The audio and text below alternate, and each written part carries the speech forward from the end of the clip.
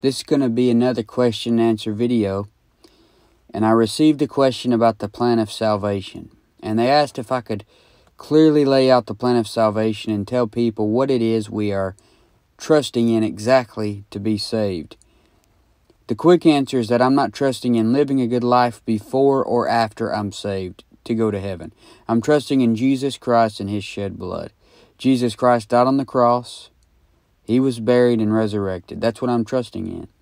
He paid the payment. I either accept it or reject it, and I accepted it. So I get to go to heaven because of that. And that's it. But 1 Corinthians 15, 1 through 4. This is the gospel. If you ever are asked what's the gospel, this is the gospel. Paul says, "Moreover, brethren, I declare unto you the gospel, which I preached unto you, which also ye have received, and wherein ye stand, by which also ye are saved, if ye keep in memory what I preached unto you, unless ye have believed in vain. For I delivered unto you first of all that which I also received, how that Christ died for our sins according to the Scriptures, and that He was buried, and that He rose again the third day according to the Scriptures." You can't mention the gospel, the whole gospel, without mentioning the word sin. Notice it says He died for our sins according to the Scriptures. That's why Jesus had to die. So if I was going to tell you about salvation, I would tell you that you're a sinner, because that's why you need to be saved. That's why you need a Savior. In Romans 5:12 it says, "Wherefore, as by one man sin entered into the world, and death by sin, so death passed upon all men, for that all have sinned." Sin came in the world through Adam, and because of that, you were born a sinner yourself. And Romans 3:23 says, "For all have sinned and come short of the glory of God." Ecclesiastes 7:20 says, "For there is not a just man upon earth that doeth good and sinneth not." You need salvation because you are a sinner. You need a Savior because you can't save yourself. You can't do good enough to get saved. And that is why your salvation isn't of works. This means you can't do good things to get it or to keep it. When somebody says salvation is not of works, that means you can't do good things to get it or to keep it. And the Bible is clear about this. In Ephesians 2, 8 through 10, it says, "For by grace are ye saved through faith, and that not of yourselves. It is the gift of God, not of works, lest any man should boast. For we are His workmanship, created in Christ Jesus unto good works, which God hath before ordained that we should walk in them." So we're not saved by works, but we should do good works after we're saved. Not to stay saved, not to prove we're saved, but because we love God and we want to do what's right. So I'm not here teaching that you shouldn't try to live right, or that you shouldn't try to do good things after you're saved. That's a lie that people say when they watch my videos. They say, well, he's saying you can do whatever you want. I never said you should do whatever you want. But in Romans 4, 4 through 5, it says, "Now to him that worketh is the reward not reckoned of grace, but of debt. But to him that worketh not, but believeth on Him that justifieth the ungodly, his faith is counted for righteousness." Jesus paid a debt He did not owe, because I owed a debt I could not pay. Jesus He died for the sins of everybody. You just have to accept the payment. Imagine that you are in prison and someone says, "If you believe me, then I'll pay your way out and then give you a mansion one day." Not only will I pay your way out, but I'll give you a mansion and a crown one day. Imagine someone saying, "I don't accept the payment," and they just stay in prison. That's exactly what you're doing when you reject the payment that Jesus paid for on the cross. When you reject that payment, Jesus paid for all your sins on the cross. You don't want to reject that payment. You accept the payment by believing on the facts. The fact is that Jesus Christ lived a righteous life, died by shedding His blood on the cross, was buried and resurrected. Those are the facts, and that is what you put your trust in. You're trusting in Jesus Christ and what He did for you on the cross to pay for your sins. If somebody asks you, what are you trusting in to get you to heaven? You should say, I'm trusting in the shed blood of the Lord Jesus Christ, who died on the cross for my sins, was buried and resurrected. Imagine that Jesus Christ and what He did for you on the cross is all you knew. Imagine you can't remember what you did in the past. And obviously you don't know what's going to be in the future. But all you know is Jesus and Him crucified. That's all you need to know. And that is all you need to believe on to be saved. Everything else outside of that doesn't amount to a hill of beans when it comes to getting saved and a reservation in heaven. It's Jesus Christ and Him crucified. Acts 16:31 says, and they said, believe on the Lord Jesus Christ, and thou shalt be saved in thy house. Notice it says believe on. That's why I like to say believe on a lot, because this is what the Bible says. You know, it just really, I think it puts in people's mind that they got to put their trust in Him. Not just knowing the facts, not just saying, hey, I believe Jesus is real.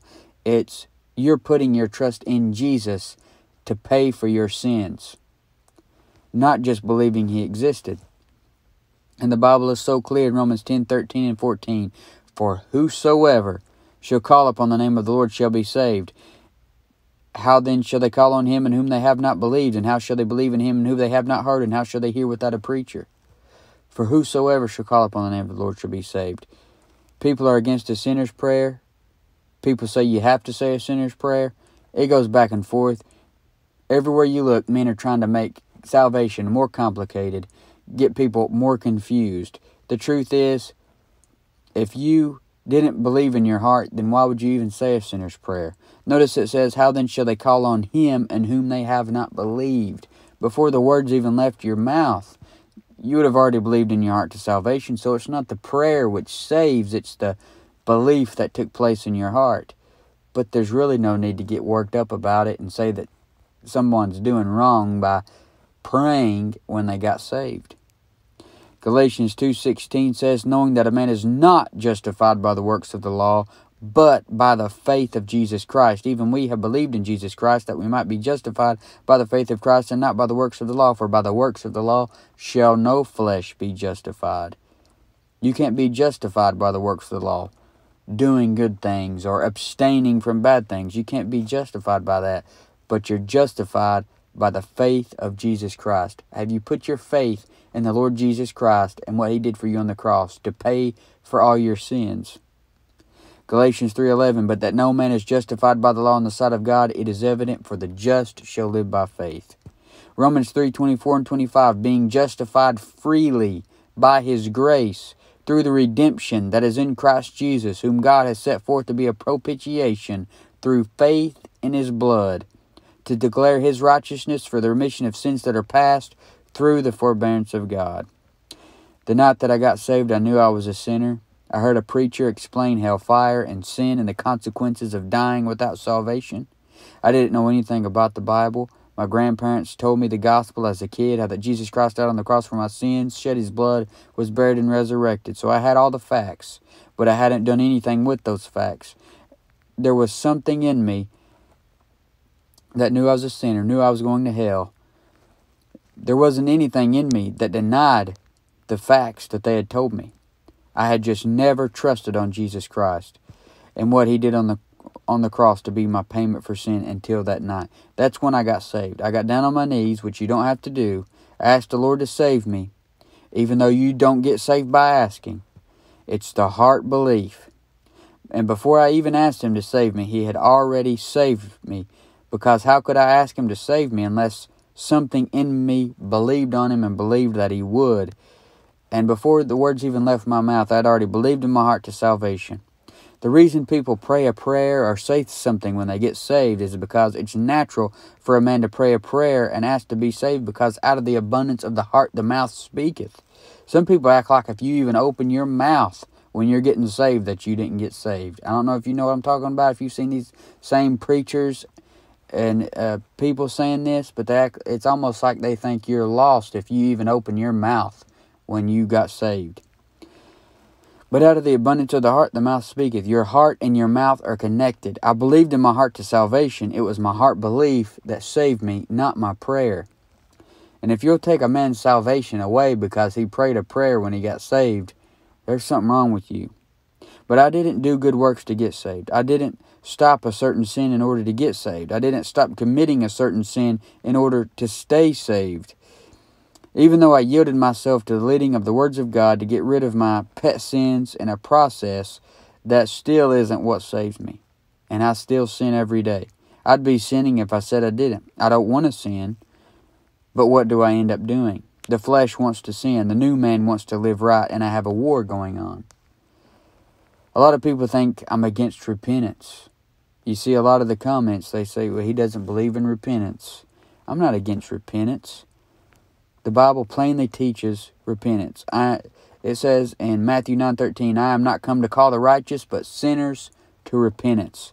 Jesus said in Luke 13:3, I tell you, nay, but except ye repent, ye shall all likewise perish. Luke 15:10, there is joy in the presence of the angels of God over one sinner that repenteth. Acts 20:21, testifying both to the Jews and also to the Greeks, repentance toward God and faith toward our Lord Jesus Christ. Genesis 6:6, and it repented the Lord that he had made man on the earth, and it grieved him at his heart. By reading what Paul wrote about salvation, the repentance the Lord expects from a lost person can't be to quit sinning or to stop a certain sin. It has to mean a change of mind like it does in Genesis 6:6. You say, well, when God repented, he did an action afterwards and destroyed man with the flood. Yes, when you repented, you did an action. You changed your mind, and your action was believing on Jesus Christ. It wasn't stopping a certain sin or something like that. It was you changed your mind about yourself and your sin, and you believed on the Lord Jesus Christ. You quit relying on your own goodness to get you to heaven, and you relied on the Lord Jesus Christ. The Holy Spirit showed me the truth about sin and about my own unrighteousness, which wasn't righteousness at all, and I changed my mind about it. I changed my mind about who I was and the direction I was going, and I turned to Jesus Christ and believed on him for salvation. It didn't have anything to do with not sinning before salvation, and had nothing to do with not sinning after salvation.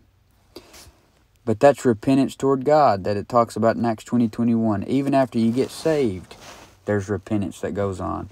And this repentance has nothing to do with getting saved or staying saved.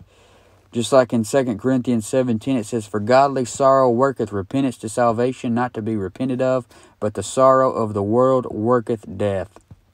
A preacher has preached on a certain sin I was committing before. I was filled with sorrow. I repented of that sin and cleaned that part of my life up. However, this had nothing to do with my salvation. I was already saved. And I'm not against telling a sinner to repent and believe the gospel. I just may not believe repent means what you say it means. If you're saying it means stop sinning or quit a certain sin, or if you believe that if a person commits a certain sin, then he really didn't repent and get saved, that's wrong. You don't know that. And as I said in the video last week, a Christian is capable of committing any sin and living in that sin, because you still have a free will to choose sin after salvation. And many people say you're trying to tell people that they can live however they want. I'm not saying that at all. I believe you're just mad at me because I don't believe exactly like you believe. I don't tell anyone they should sin. They were accusing Paul of the same thing you're accusing me of. In Romans 3:8, Paul says, and not rather as we be slanderously reported, and as some affirm that we say, let us do evil that good may come. They were accusing Paul of teaching, let us do evil that good may come, or what they say to us today. You teach you have eternal security, so you can just do whatever you want and you're still going to go to heaven. The way that they say it makes it sound like, oh, we're teaching we have eternal security so we can go out and live it up and party, and that's crazy. That's not what Paul's saying. That's not what I'm saying. You shouldn't sin. But there are cases where Christians do live like a lost person even though they're saved. And Paul makes it clear that you can make yourself obedient to God, or you can make yourself a servant to the flesh. In Romans 6:15 and 16 it says, what then? Shall we sin because we are not under the law, but under grace? God forbid. Know ye not that to whom ye yield yourselves servants to obey, his servants ye are to whom ye obey, whether of sin unto death, or of obedience unto righteousness? The verse really clears up some things. Who are you yielding yourself to, the flesh or the new man? Are you yielding yourself to sin unto death, or of obedience unto righteousness? If you're yielding to the flesh, then you're going to live like a lost person. If you're yielding yourself to God and what he says in this book, then you're going to live like a saved person. But how you're living never changes the fact that you are saved, if there was a day when you did believe the gospel. So what do I do about a Christian around me that lives like a lost person? Well, for one, I'm not going to hang out with them. I may have to work with them at work. I I may have to sit next to them in line, but I'm not going to hang out with them because then they'll rub off on me. And until they give me a testimony of salvation, I'm just going to assume they're lost and pray that they get saved. That is all I can do. Pray that they would get saved if they are lost, and pray that they would get right if they are already saved. I understand what a lot of people are thinking. I understand where they are coming from. They are afraid when you talk like I'm talking in this because they think it encourages people to live for the flesh. It doesn't. And if it did, it isn't our fault that they abuse the grace of God. I also understand where people are coming from when it comes to easy believism. My definition of easy believism is that it is easy to believe on the Lord Jesus Christ. Most times people's definition of easy believism is somebody prayed a prayer and didn't even mean it from their heart and was just trying to get rid of somebody that was trying to get them to get saved. Now, if that is what easy believism is, then it is wrong. I'm not saying that somebody just says, oh, I believe in Jesus, I'm saved. Did they believe from the heart that Jesus Christ died on the cross for their sins and that they're putting their trust in that? If they did, they're saved. If they're just saying things without a heart belief, then they didn't get saved. But someone who just prays a prayer with no heart belief is not saved. I'm not saying that they are. But that's not easy believism. That's easy prayerism. But if someone prays a prayer and believe from the heart, then they are saved. They believe from the heart. Salvation is so simple, and when people keep adding stuff to it, it's got everyone in a confused mess. And most of the questions I've been getting are from saved people who are struggling with having complete assurance of salvation because preachers are telling them that they aren't saved because they've committed a certain sin or something. Your trust should be completely in Jesus Christ. He lived a sinless life. He died on the cross. His life is righteous. And your life in this flesh before and after salvation would never be righteous enough to save you or to keep you saved. And what you do with your life after salvation doesn't even prove you're saved, because good works can be counterfeited. All it proves is who are you are yielding yourself to. You're either yielding yourself to the flesh or you're yielding yourself to the new man. And I'm in no way denying that a person is a new creature after salvation. I'm not. I've read this verse 100 times, especially when I do these videos like this. I always mention how you are a new creature after salvation. In 2 Corinthians 5:17 and 18 it says, therefore if any man be in Christ, he is a new creature. Old things are passed away. Behold, all things are become new, and all things are of God, who hath reconciled us to himself by Jesus Christ, and hath given to us the ministry of reconciliation. I taught this one time, and a preacher, a very knowledgeable preacher, teacher, that's been teaching the Bible way longer than me, came up to me and told me that I'm the only one who he's ever heard teach this thing right. Because I'm not making it about the flesh. Because what is new? What's new about you? It's the inner man. After you get saved, it's the inner man that's new, not the flesh. Your flesh ain't new. It's old. Nothing changed about it when you got saved. And that is why you are waiting on a new body. If these verses, because see, a lot of people are making it be about, after you get saved, if you are committing certain sins and doing certain things, then you really didn't get saved, because if you're saved, then you're a new creature.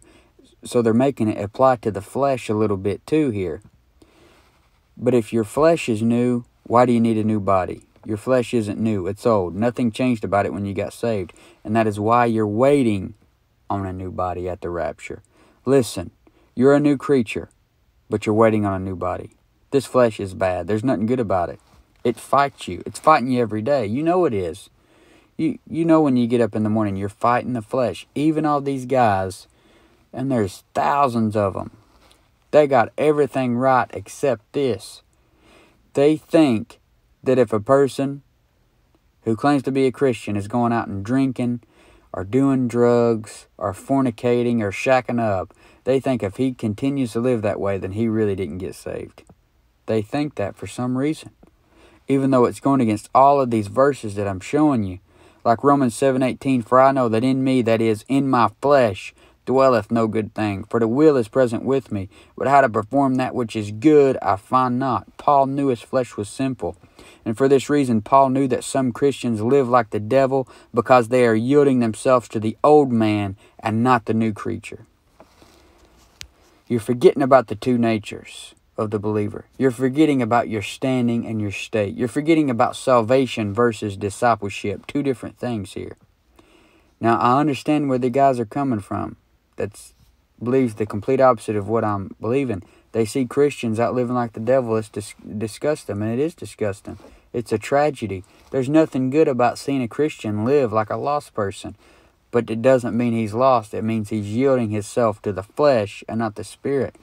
And I don't know how much more basic you could explain this. I don't know why that they can't understand it. And I've tried to wrap my head around why they believe what they believe. I mean, I've looked into it. I've listened to all the sermons about it. I've heard them teach it for the past 10 years that I've been saved, that if you do such and such, then you really didn't get saved. I've heard it 1,000 times, and I just don't know. They're using 2 Corinthians 5:17. I just don't see that there at all. Because it says in 2 Corinthians 5:17, all things are become new. If it's meaning all things and counting the flesh, then this would mean you didn't sin at all. And then it says in the next verse, all things are of God. If this counts the flesh, it would mean you had to be sinlessly perfect. So that can't be what it means, because none of us are. And even they would admit to that we're not sinlessly perfect. You see, Paul's flesh didn't delight in the law of God. That is why there is a war going on. And you aren't going to win every battle with the flesh. That is why some Christians at the judgment seat of Christ get nothing. Even if there wasn't Christians who lived for the world, like Demas, who forsook Paul, having loved this present world, then every Christian would get every crown and rule over cities in the kingdom. Everybody would be looking good at the judgment seat of Christ. We'd all be leaving looking good. But that isn't how it will be. There will be Christians who don't get any rewards. I'll probably be one of them myself, because we live for the flesh too much. And a lot of guys teach that if a person doesn't have evidence through works after getting saved, then they really didn't get saved. That's what they say. But listen, you can believe that all you want, but when it comes right down to it, if you really believe that, then you're going to have to admit that everyone in your church is most likely lost for the most part, and the most people you're baptizing are false converts, and most people you're letting join the church are false converts, because you know most of those people don't do nothing for God. They don't. Because they may not commit adultery physically, they may not be homos physically, they may not be murdering people physically, but they will sit and watch that trash on TV and get pleasure out of it. And you know what Paul says in Romans 1:32, who knowing the judgment of God, that they which commit such things are worthy of death, not only do the same, but have pleasure in them that do them.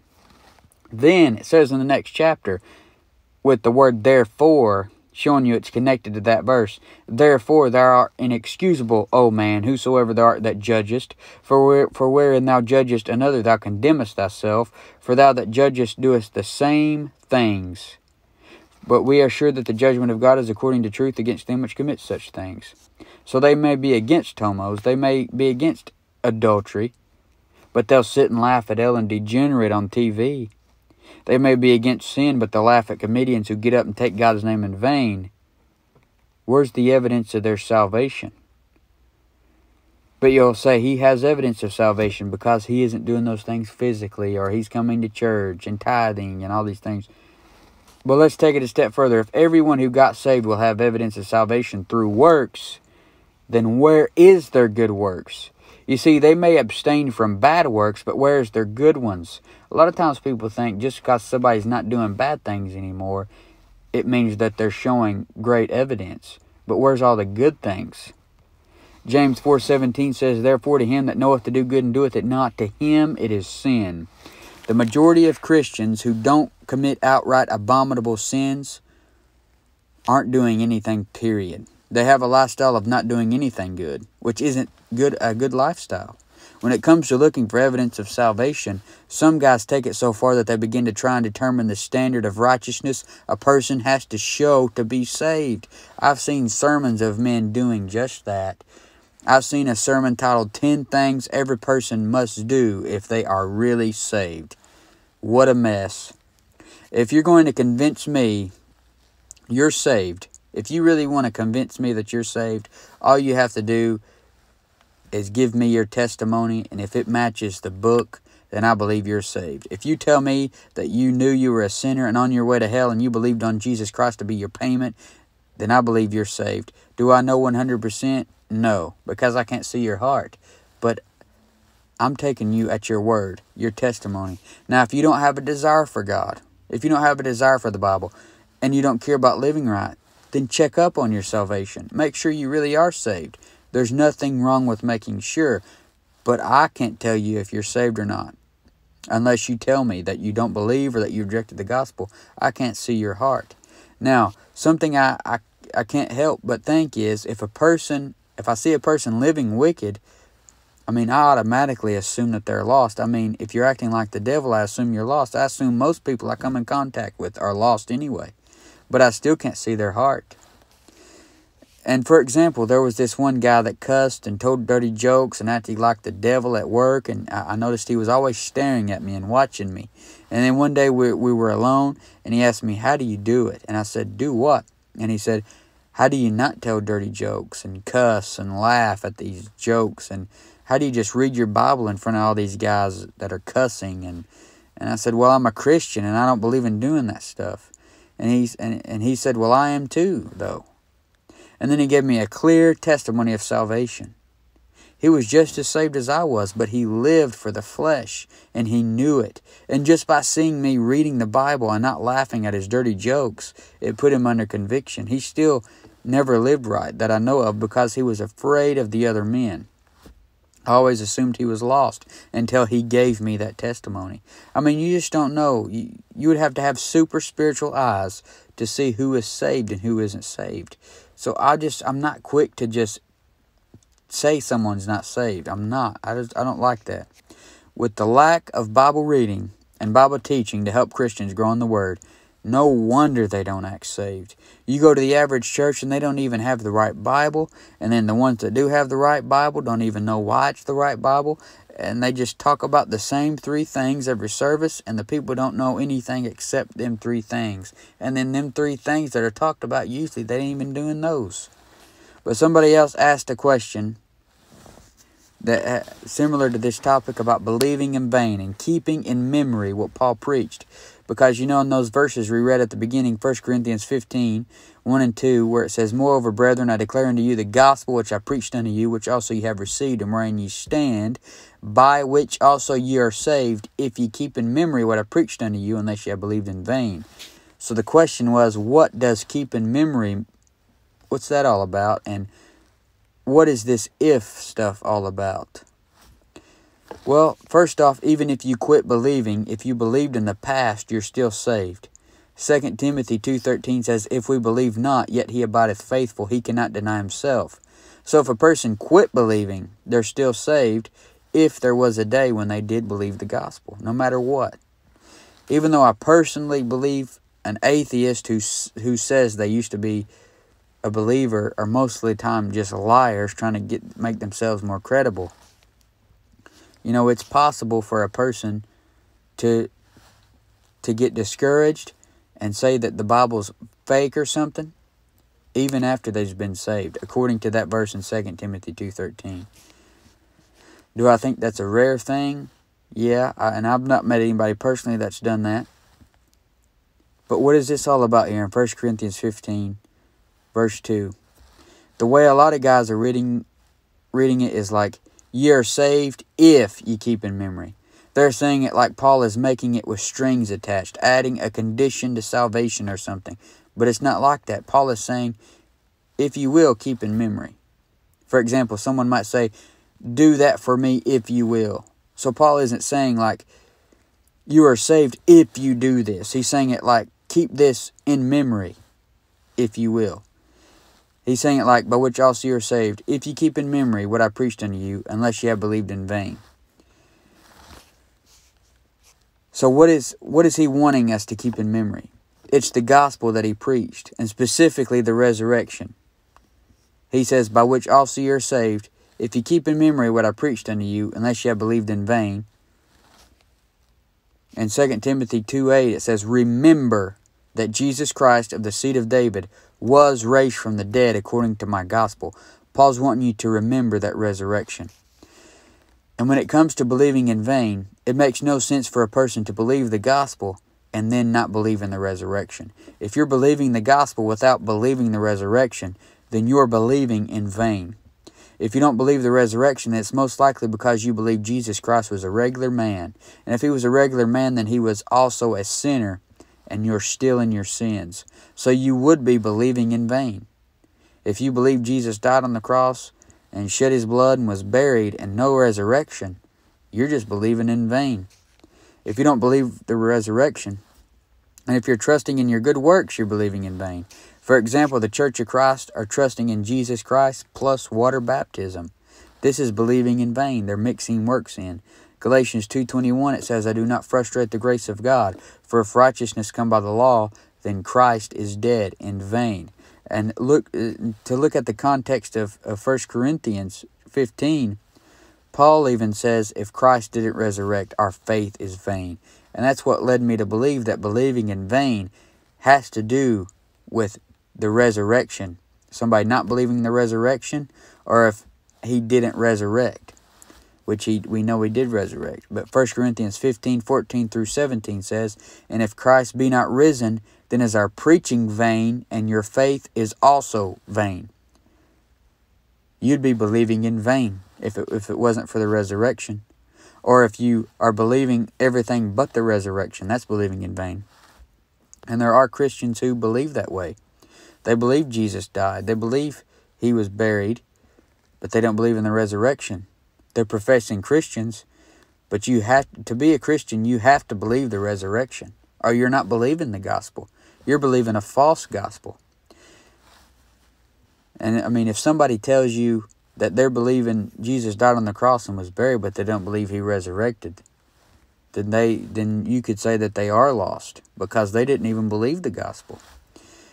And it says, yea, and we are found false witnesses of God, because we have testified of God that he raised up Christ, whom he raised not up, if so be that the dead rise not. For if the dead rise not, then is Christ not raised. And if Christ be not raised, your faith is vain, ye are yet in your sins. So if Jesus didn't rise from the dead, your faith is vain. You're yet in your sins. And I used to think the believing in vain here was just referring to someone who was knowing the facts and not putting their trust in Christ, which that person wouldn't be saved. But when you read the whole chapter, Paul is saying it's vain to be saved by believing a gospel without a resurrection. Or if there was no resurrection, it would be vain. For example, some professing Christians believe that Jesus died on the cross and was buried, and they don't believe in the resurrection. They believed in vain. What's the point in believing in it if it doesn't have any saving power? The cross is important. That's where he shed his blood. The burial is important, and that proves that he died. But without the resurrection, it's all worthless. Because if he didn't resurrect, then he was just a regular man, and everything you're believing in is vain, because he wouldn't have any saving power. And going by context of 1 Corinthians 15, that is what it looks like to me. But there is no way that even if you don't agree with my interpretation, you have to agree with this. There's no way that the if of 1 Corinthians 15:2 is implying someone could lose salvation, or that Paul is attaching some strings to salvation. Because once you're born again, you can't get unborn. That settles it for me. That's very clear. The same way you can't get unborn physically is the same way you can't get unborn spiritually. You can try every way in the world to find you a verse that says you can get unborn again. It ain't going to happen. You can't get unborn again. We should always go by the clear verses first, and the clear verses show a person can't lose salvation, and that they are saved by grace through faith plus nothing. And even if they quit believing, they still can't get unborn again. If they were really born again, that's all it comes down to. What it comes down to is, I don't know I can't tell you 100% that you're saved. Only you and God and the devil know that. But Romans 8:38 and 39 settles it for me. Paul says, for I am persuaded that neither death, nor life, nor angels, nor principalities, nor powers, nor things present, nor things to come, nor height, nor depth, nor any other creature shall be able to separate us from the love of God, which is in Christ Jesus our Lord. When it comes right down to it, I'm taking God at His word. I'm persuaded that nothing can separate me from the love that is in Christ Jesus.